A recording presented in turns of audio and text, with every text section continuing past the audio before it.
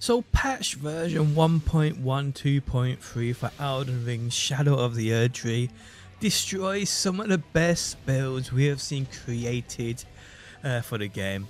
Absolutely wild, guys, and today we read through the entire patch notes. How's it going, guys? My name's DPJ, and if you do enjoy the video, leaving a like really helps out, and if you like what you see and want to see more, be sure to subscribe. So I was woken to a notification on my Twitter from Software talking about the latest patch in regards to the Shadow of the Erdtree DLC for Elden Ring. And man, oh man, some of the things I've seen people create, some of these incredible builds have been targeted, have been nerfed. Man, let's get into it. Okay, so the patch is released July 4th, my birthday by the way. It's version 1.12.3, so let's go. PvP exclusive balance adjustments. Okay, so decrease the damage and damage animation of the shearing vacuum effect of the swift slash skill. Cool, but that is it for PvP, people.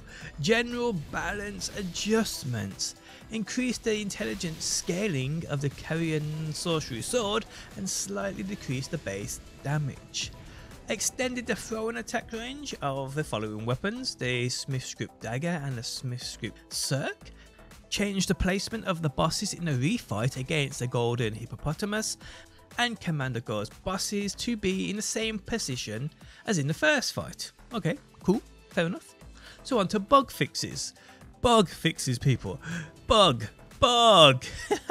Fix the bug that caused a Rolling Spark skill to deal more damage than expected. Well, there's my build destroyed. Fix the bug that caused the Rolling Sparks and Wall of Sparks skill to deal no damage while some special effects were applied to the player. That's interesting, actually. Fix the bug where some special effects of a right-handed weapon would also be applied to the following weapon skills when cast with the left hand: the Feeble Lord's Frenzied Flame and the Discus Hurl. Okay, so fixed a bug where successfully guarding while attacking using the thrust and shield weapon type could consume less stamina than intended. Fixed a bug that prevented players from cancelling the attack recovery of two-handed strong attacks by rolling for certain weapons of the backhand blades weapon type. Fixed a bug that caused the Lightning Perfume bottle and the Frenzied Flame Perfume bottle weapons to deal double damage under certain circumstances. Absolutely no wonder now these builds I'm seeing Vidar being killed in 11 seconds. Totally because of things like this. That's totally not going to happen anymore. Man, oh man, people are going to have to look elsewhere for their builds now, which is something I enjoy doing anyway. I like build crafting, so yeah. Okay, so moving on, and fixed a bug where the arcane scaling of the bloodfiends arm weapon was higher than intended when setting an affinity. The status build-up of heavy attack was also reduced. Yeah, that's basically the bleed build-up. The bleed affinity with this weapon was stupidly powerful, and I believe at level 25 the weapon could go up to like 223 bleed build-up. Absolutely insanity, guys. I made a build around this. No doubt that's been nerfed too. Jeez. Okay, so fixed a bug where faith scaling of the gazing finger weapon was not being applied correctly. Fixed a bug where the damage animation of some attacks of the Fire Knight's Greatsword against players was different than expected. Fixed a bug where the attack affinity of some attacks of the Fire Knight's Greatsword were different than expected. Fixed a bug that caused some affinities for the following weapons to be higher than intended: the Smith's Grip Dagger, the Smith's Grip Sword, the Smith's Grip Axe, the Smith's Grip Great Hammer, the Smith's Grip Spear, the Golden Fist, and the Smith's Grip Shield. Jesus, guys, wow. Okay, so fixed a bug that caused enemies to heal when the maximum HP reduction, gradual HP reduction effect applied by the Black Knife Stitch wore off. Okay, so fixed a bug that caused summoned NPCs to behave differently than expected under certain circumstances. Okay, so fixed a bug that where the unblockable bite attack of the Golden Hippopotamus would connect with players more easily than intended. Yes, I had this issue, guys. This guy kept picking me up in his mouth and slamming me and destroying me. Absolutely annoying. Okay, so fixed a bug that caused text to display differently than expected, and several other performance improvements and bug fixes. Okay, so possible unstable performance fixes. For the PS5 version of the game, unstable frame rate may be improved by using the rebuild database option from the device's safe mode. Okay, in some PC versions, ray tracing may be unintentionally enabled and cause unstable performance. Please check the ray tracing setting in the system graphics settings and ray tracing quality from the title screen or in-game.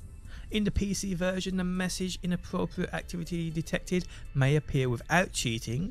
To fix this issue, please verify the integrity of the game's files before restarting the game. In the PC version, unstable frame rate may be caused by third-party applications that control mouse behavior. Deactivating these third-party applications may improve performance.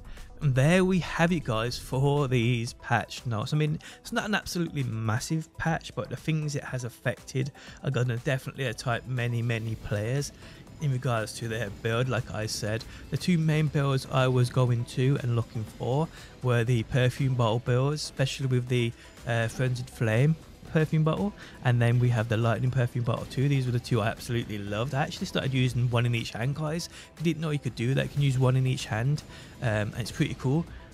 They've obviously been nerfed into the ground. Well, I wouldn't say nerfed into the ground. Now I've got to get on and test them, but I'm guessing they're going to be nowhere near as powerful as what they were, and they were absolutely powerful, guys. Like I said, I saw somebody, I can't remember his name now off the top of my head, he killed Radahn, the last boss of the DLC, in 11 seconds. That's both phases, by the way, both phases. He's killed this dude in 11 seconds, people. Absolute madness. I mean, I made a build with their frenzied flame perfume bottle and it was utterly disgusting. I ain't killed Radahn in 11 seconds, so it weren't that powerful. I did craft a build with the lightning perfume bottle that was stupid powerful too, but again, I don't think it's anything on the scale of killing Radahn in 11 seconds, so fair play to the dude who did that. I was going to upload it, but I'm going to have to rethink about that now. I'm going to have to retest it. All the footage I recorded against these bosses is obviously useless now, because that isn't going to be its true effect. But hey, I also posted a build a couple of days back using the bloodfiends arm, which was absolutely devastating too, with that blood build up. And now, guys, reading through these patch notes, that has been changed too. So yeah, major fixes, people. Well, I say fixes, changes even. It's just going to make players just try out different things, which I actually enjoy doing anyway, so it doesn't really bother me that much. I mean, I only create builds for simple use here and there. I like to quickly move on from them, so yeah, it doesn't really bother me that much that it's been nerfed. But hey, I know there's players out there that struggle to play the game. They've seen these guides, they've seen these videos and think, yep, that build's going to help me push forward. And now it's not gonna. Madness. Guys, if you enjoyed the video, leaving a like really helps out. Let me know your thoughts down below on this patch. I apologise, I've got a cold coming. I can feel my head swelling up, so I apologise about my annoying voice, even more annoying than it normally is. But yeah, guys, if you enjoyed the video, leaving a like really helps out, and hopefully I'll see you on that next one.